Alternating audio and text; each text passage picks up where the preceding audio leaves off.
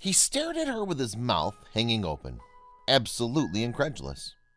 Those 5 words shattered his world completely. And those words also meant that everything he's been led to believe for his entire life was one big lie. It was something he just couldn't process. "Does that mean," he stammered. "Yes," she said coldly.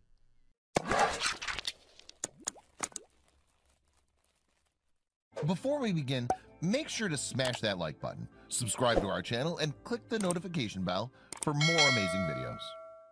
Tears welled in his eyes, and even more everyone in the town had known. Everyone except him. They'd let this farce continue for decades. Suddenly a hot bolt of anger shot through him. What had he done? It was the night before graduation, and Steve Lichtig felt like he had his whole life ahead of him. With just a few weeks until he left the sleepy town of Kansas to become a Marine, he was making the most of his time he still had with his friends and family. But his friends waited until the last possible moment before they decided it was finally time to come clean. It was a secret so awful that everyone in town had caught wind of it. Everyone knew except Steve. Steve had 8 siblings. Although there was a large age gap between Steve and his big sister Joni, he never thought much about it. Mary and Don Lichtig told him that they'd wanted another son, and that was that. He never thought to question them. After all, he thought that if there was anyone he could trust to tell him the truth, it would be the people who had raised him. But just how far were they willing to go to protect the people involved? Mary and Don did the best they could to make sure that Steve never found out what had happened, and they succeeded, to some extent. But all his life, he had had an inexplicable feeling that something wasn't quite right. When he reached adolescence, he chalked the feeling of unease down to simple teenage angst. But no matter how hard he tried to reason with himself, the feeling just wouldn't go away. Something just didn't add up. Meanwhile, everyone in the close-knit community knew.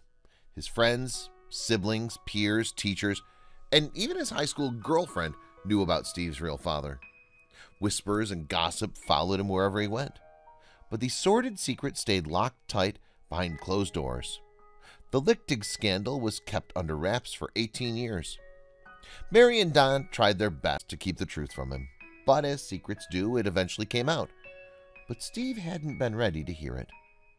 On the day before his high school graduation, Steve was still blissfully unaware of his family's dark secret. He was spending time with his best friends, Vance and Alan, when they decided that the lies had gone on long enough. Even though they'd been sworn to secrecy by their parents, they knew it was time. If they didn't tell Steve the ugly truth, who would? It was time he knew what his father had done all those years ago. Vance exchanged a look with Alan and tried to approach the subject carefully. He'd thought long and hard about how the bombshell he was about to drop on Steve would affect him. He knew Steve's parents had no intention of ever telling him the truth and would be mortified when the family name was ruined. But Steve would be joining the Marines soon. It was his last chance. "Steve, we have something we want to tell you," he said quietly. At first, Steve couldn't quite comprehend what his friend was trying to tell him. Alan shot Vance a look, but he waved him off and exclaimed, "No, he needs to know." What did he need to know? Vance continued, "Your sister, Joni? Well..." And just like that, Steve felt the world as he knew it shatter into a million pieces as Vance spilled every detail. There was no stopping him now. "I was just silent, and they filled the silence with what they knew. They told me who my mother was, and they told me that they'd known for basically their entire lives," Steve recounts, "and that everybody I had grown up with had known for their entire lives, and that they felt that this was the time that I needed to know." But then, who was Steve's father? Vance explained that Steve's sister, Joni, was actually his biological mother. Steve listened, dumbstruck.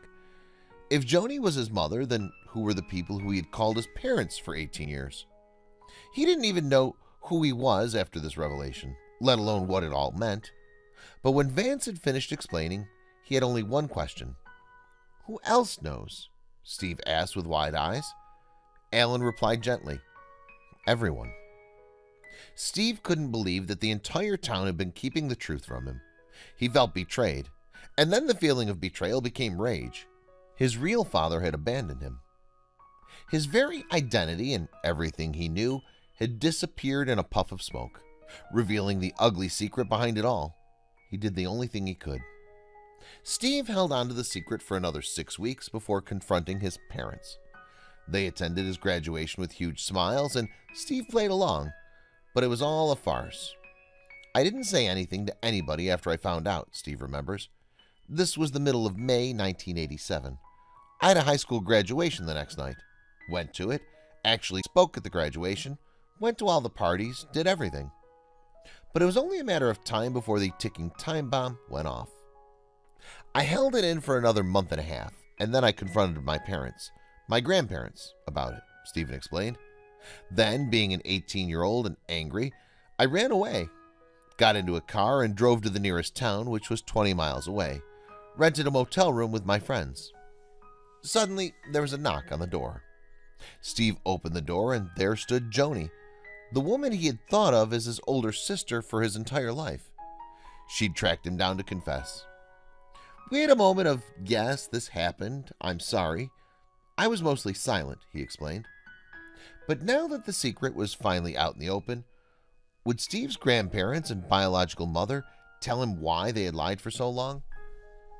Part of it was the time of this, which was the early 70s, and also it was a small town, a tight-knit community, Steve said. The community members who knew, who didn't say anything, were just trying to be good neighbors. It turns out that Joni had fallen pregnant out of wedlock, and her parents decided to raise Steve as their own to protect the family name. But this situation isn't as unusual as you may think.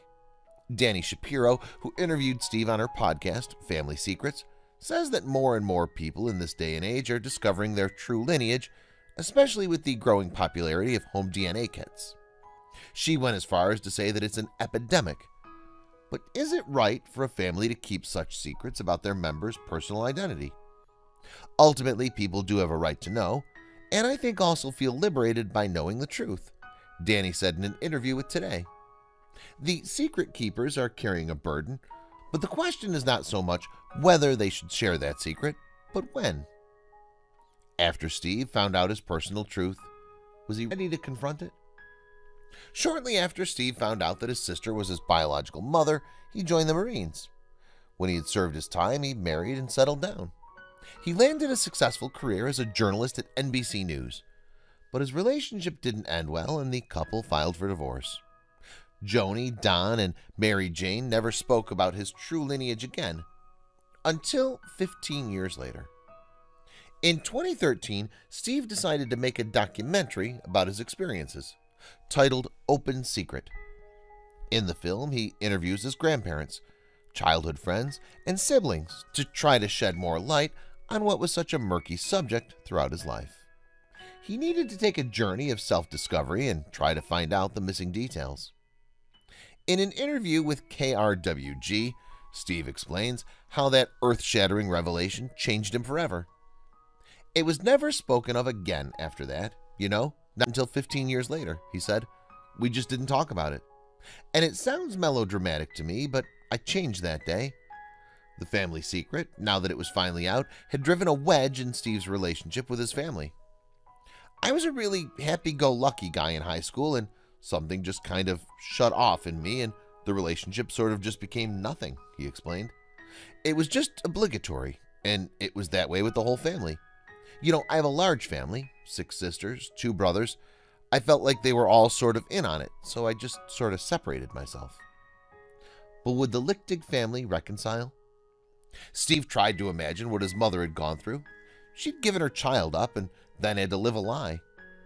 I was trying to understand what she must have gone through to have had a baby, and then see your own parents take the baby, and then tell you that the story is going to be that you have to tell this baby that you're his sister, not his actual mother, and you have to live that for basically the rest of your life. But had Joni wanted to give him up? She says she didn't want to give me up. My parents say that's not true, that she needed the help. I think, as with most things, it falls somewhere in the middle, Steve said. And I do believe that she was told this is the story. If you're going to go down this road, this is the story that we're going to use and you're going to stick to it. And that's when all the family members were told. But what would they think of the film? Don and Mary Jane, Steve's biological grandparents, seemed happy to finally talk about the truth, but Joni wasn't prepared to sit down and discuss the finer details. She's since married and has other children. Steve couldn't help but feel disappointed. She wanted nothing to do with his journey of self-discovery or his documentary. She just said to me, she said, "I saw your film. I understand why you did it." Steve said, "I don't want anything more to do with it going forward, so please don't ask me to be involved in it." We've emailed a few times, but we haven't had any conversation in a long while, and it's not the outcome that I had expected. But there is a silver lining. After filming, Steve felt as if a burden had been lifted from his shoulders. I got to have these conversations. The film gave me and them permission to have a conversation that just would not have happened otherwise. So yeah, in the end, I can walk away from this and say this did what it was supposed to do. Steve is happily married and plans to have children of his own someday. Now that he has made peace with what had happened, he had another burning question. The question of how involved Joni wants to be had to be asked.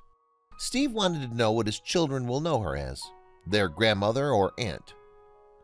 Joni, visibly excited, replied with a smile, "Joni, just Joni."